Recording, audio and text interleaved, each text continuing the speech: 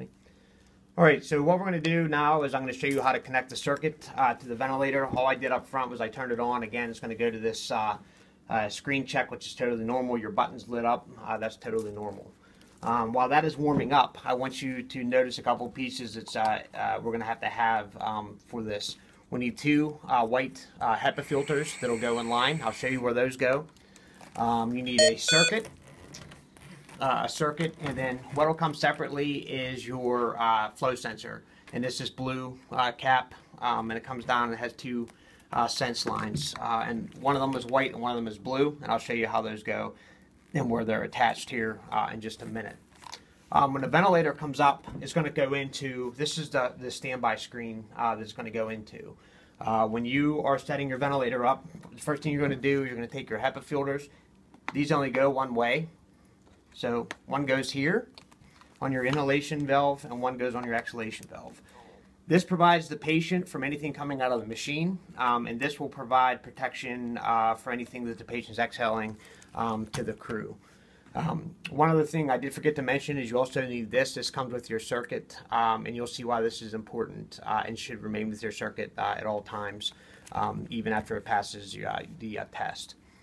So then you come over here and you attach your coax cables. Pretty simple, just plugs in like so. Your white goes to the white,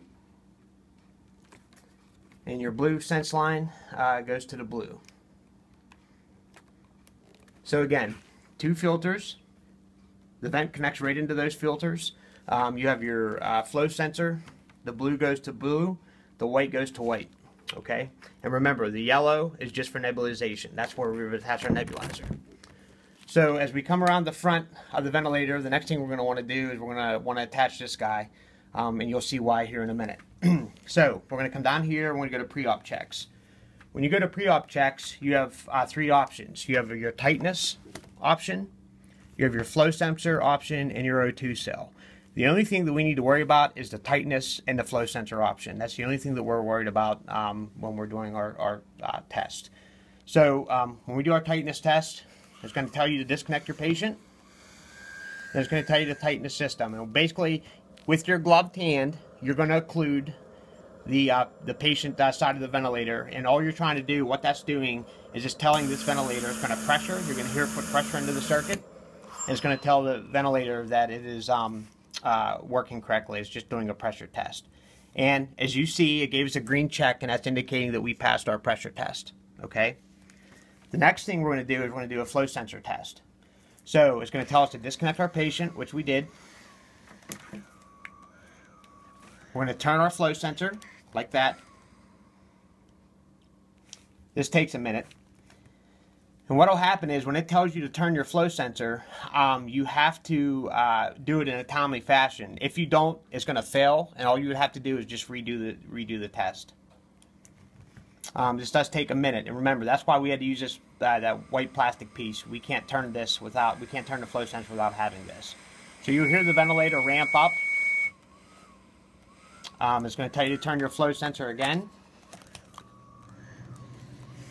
You take the white piece out, and again, it'll pressure through, and it'll check your flow here in a minute. It'll pressure back up, and again, to turn it the first time, you have to have this white port. To turn it the second time, you do not have to have the white port, and it's pressuring up right now.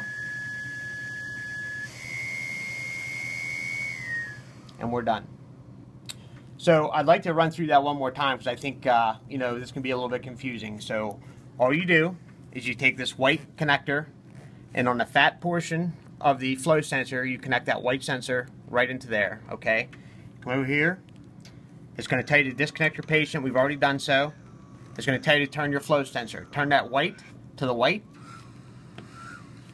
You wait a minute. It's going to start giving you flow. You'll hear the ventilator eventually ramp up. And again, all that this is doing is checking the flow integrity through these sense lines and through the ventilator circuit. This can take a minute or so until it gets through the process. This is something that needs to be done on every patient. I know there's been some talk that you can use the ventilator without doing this, but it's a bad idea because it keeps a record. If it hasn't been done, if there's something the matter with the vent, you're going to be in trouble. So now what you do is you take that white piece off, you turn it back the opposite direction, putting the skinny end into the white portion, and it's going to run your finish your circuit leak test. I'm sorry, your flow sensor test. This needs to be completed before the ventilator is used on any patient. And we're going to make a suggestion, and I don't know if this is going to go, but we're going to have, like if Heather and I go use this ventilator today, when we come back, we're going to pre-set up this circuit and we're going to do the flow sensor test for the next crew. We're going to cover the end of the circuit with a bag and make sure that, you know, some cleanness is never sterile, but some cleanness is maintained, particularly for the end of this device. And you can put a cap in there and you're actually ready to go. This can be used on the patient. That way, when you go to set up your ventilator at the bedside, you don't want to have to go through all these checks that are already done.